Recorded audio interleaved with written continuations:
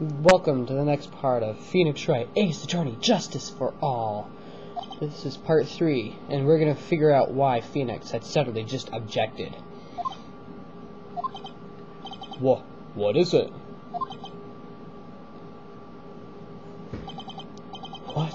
What's come over me?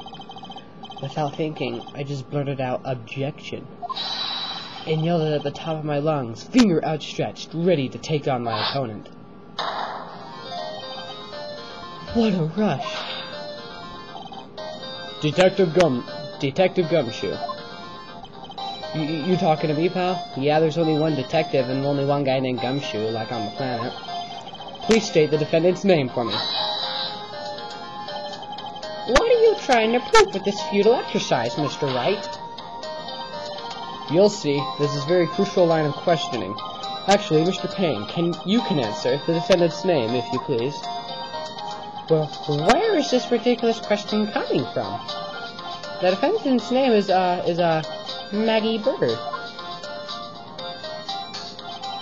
I think someone needs to check the court record. What? It says right here that it's Maggie Bird. Ah! It looks like the bird caught the cat napping. What's going on? What's going on here? I have no idea either, sir. As you can see, the victim didn't leave a name, Maggie. However, the defendant's name is actually spelled Maggie. This is a blatant contradiction of facts. Oh! How about that? I hadn't even noticed. But maybe the victim didn't know how to spell her name correctly. May I remind you that it was you who said the defendant is accused of killing her lover. If they were truly lovers, it would be impossible for him to not have known her name. No! Smack! This is very true. Mr. Payne. Yes, Your Honor? Are you absolutely certain the defendant and the victim, Dustin Prince, were indeed fact lovers? Yes, I'm quite certain, Your Honor. They were a well-known couple in the police force. Detective Gumshoe, please testify for the court the relationship between the victim and the defendant. Yes, sir. Dustin and Maggie. Officer Prince and Officer Bird have been going out for about half a year. It sounded like they were even talking about marriage. The day of the incident just happened to be the victim's birthday, sir. Officer Bird, had gotten Officer Prince a present. It was something she'd gotten over 2 months ago. I should know, because she came to me to ask what she should get for him. Oh, those two sounded like they were close. Nevertheless, tragedy struck. Yes, I see. You may cross-examine the witness, Mr. Wright. Dustin and Maggie, cross-examination. Officer Prince and Officer Bird have been going out for half a year. Nothing wrong. Something like they're even talking about marriage. Ooh, marriage! There we go, that looks a little better.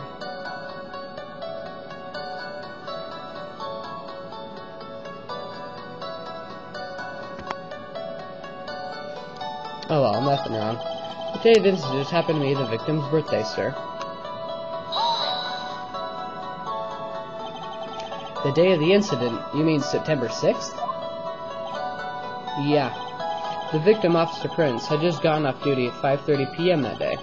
And since Maggie's night shift hadn't started yet, they went to the park for a bit. Oh, I remember when I was young and in love.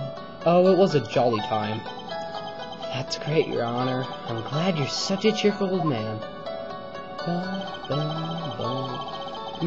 Officer Bird had gotten Officer Prince a present.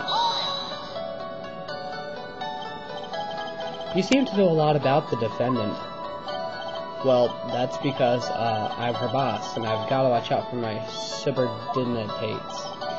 But even what she was going to give as a present, isn't that a bit too far? Hey, pal, watch what you say. I know everything that happens under me. If someone so as much scratches their... I really don't need to know that much. Mr. Wright, please refrain from badgering with the witness. I agree. Even if this witness has a crush on the defendant. That should not be the point of discussion at this time. Whoa, wait a second. Why are we talking about this? It's all your fault, pal. You're guilty, guilty, guilty. I should have you arrested. I think the good detective is about done here. It was something she got over 2 months ago. Over 2 months ago? Yep, she's a very considerate woman, pal. So, what was his birthday present? She got him a glove. A single glove? Why would she only give him one? Actually, Your Honor, it's a glove. The glove in question is a baseball glove. Oh, I see, a baseball glove. Officer Prince was a huge baseball fan. A baseball glove. Whoa, my bad. Press further, because we have the option to, and I'm gonna, because that's just what defense attorneys do. Just now, I believe he said that the present was something she got over 2 months ago. Yeah. Are you saying she went out and bought the glove over 2 months ago? Nah, nothing like that, pal. Then, what is it like? She ordered it. It was custom made. Custom made? The glove was custom made? Yep, that's what I've said. So the glove was custom made. Your Honor, I really don't see how this glove is related to this case. Yes, it would seem that there is little relevance. What do you think, Mr. Wright? Do you think the glove is really relevant to this case? Of course it's relevant. We're bluffing, even if we have to. I don't know where this will lead me, but... Of course it is relevant. That glove is the key to this whole case. Yes, bluffing to the max. See, told you, bluff. Now this is the Mr. Wright I know. I'm so happy you're back, sir. I was wondering how long it'd take. This is great. Pressing people. It feels like I've done this before. If I used to do this to squeeze information even from the most tight-lipped people. Smack! Very well. If you're that convinced, let's hear some about this matter. Actually, I brought the glove with me today. And? Why didn't you say so earlier? Hurry and show the glove to this court. Well, I didn't think it had anything to do with this case. Anyway, this is it, sir. It's, rather yellow, isn't it? Baseball glove added to the court record. Officer Prince really liked the color yellow. And that's why he had to special order it. Yep, that's right. And one other. That and one other reason. I think this court has heard enough. It is clear that the victim and the defendant were involved with each other. Yes, that's correct, Your Honor. Now, if that is true, what brings up the question? Why is Maggie really written? Was the name Maggie really written by the victim?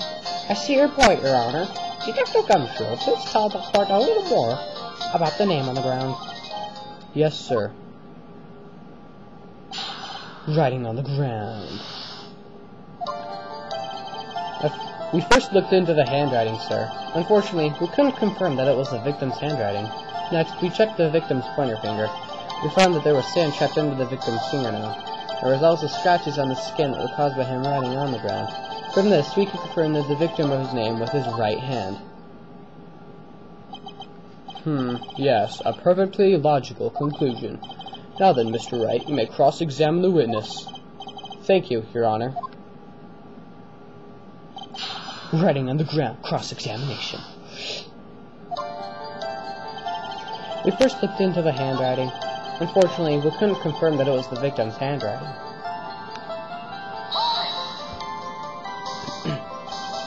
So in the end, you couldn't confirm it?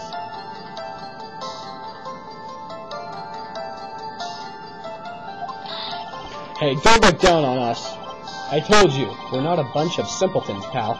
Everyone knows you can't find out everything you want with scientific investigation. I've never heard that before. Me either. Nor I. I never heard anything like that at the police academy, sir. Okay, so I made it up. Anyway. Next, we checked the victim's pointer finger. We found that there was sand trapped under the victim's fingernail. There was also scratches on the skin that were caused by him writing on the ground. From this, we could confirm that the victim wrote his name with his right hand. Wait a minute. Let's present We go to the baseball glove. It was custom made. That's a right-handed glove. Look at it. Right hand. We fixed the camera because it takes forever to do that.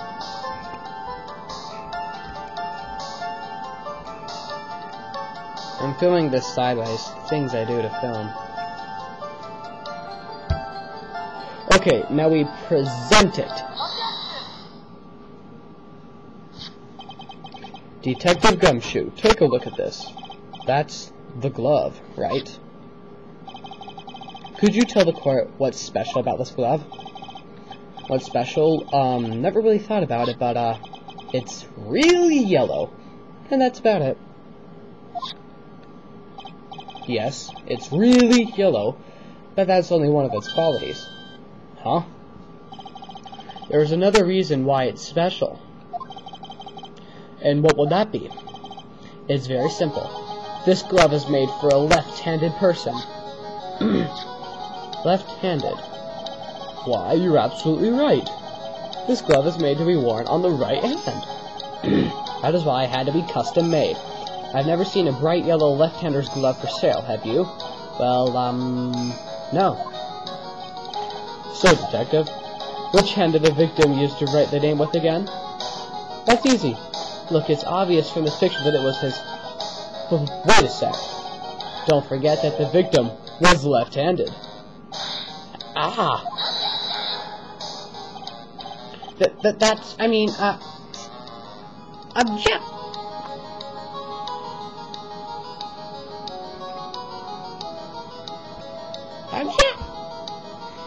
Overruled. Mr. Wright, I would like to know what your line of reasoning proves. There's only one conclusion that can be drawn. A left-handed person could not have written a message with his right hand. Therefore, the person who wrote name Maggie could not have been the victim.